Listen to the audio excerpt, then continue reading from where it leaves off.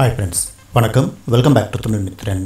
நடிகர் அர்ஜுனுடைய மருமகனும் பிரபல கன்னட நடிகருமான சிரஞ்சீவி சர்ஜா உயிரிழந்திருக்கிறது கன்னட சினிமாவில் அதிர்ச்சி ஏற்படுத்தியிருக்கு. 39 வயசான அர்ஜுன் சர்ஜா மாரடைப்பால் மரணமடைஞ்சிருக்காரு. ஆக்ஷன் கிங் அர்ஜுனுடைய சகோதரி மகனான இவர் அர்ஜுன் கிட்ட அசிஸ்டன்ட் டைரக்டராகவும் ஒர்க் பண்ணி அதுக்கப்புறம் கன்னட சினிமாவில் ஜாயின் பண்ணியிருக்காரு.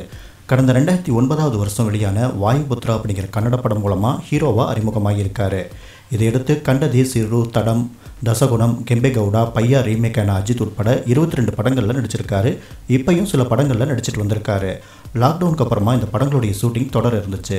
இந்த நிலையில் இவருக்கு நேற்று திடீர்னு நெஞ்சு வலி ஏற்பட்டதை அடுத்து பெங்களூரு ஜெயா நகரில் இருக்கிற ஒரு பிரைவேட் ஹாஸ்பிட்டலில் அட்மிட் பண்ணியிருக்காங்க. அவருக்கு அங்கே மூச்சு திணறலும் இருந்திருக்கு. அங்கே அவருக்கு தீவிரமான சிகிச்சை கொடுக்கப்பட்டு வந்திருக்கு. இந்த நிலையில் இன்றைக்கி மதியம் ட்ரீட்மெண்ட் ஒர்க் அவுட் ஆகாமல் உயிரிழந்திருக்காரு. மறைந்த சிரஞ்சீவி சர்ஜாவுடைய மனைவி மேக்னாராஜ், இவரும் பிரபல நடிகையாக இருந்தவர் தான்.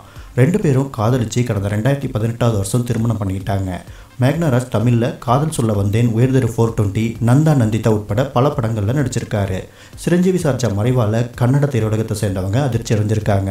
அவருக்கு சோசியல் மீடியாவில் பல பிரபலங்களும் ரசிகர்களும் இரங்கல் தெரிவிச்சிட்டு வராங்க. நடிகர் ஒருத்தர் திடீர்னு உயிரிழந்திருக்கிறது மொத்த திரையுலகத்தையும் அதிர்ச்சி அடைய வச்சிருக்கு.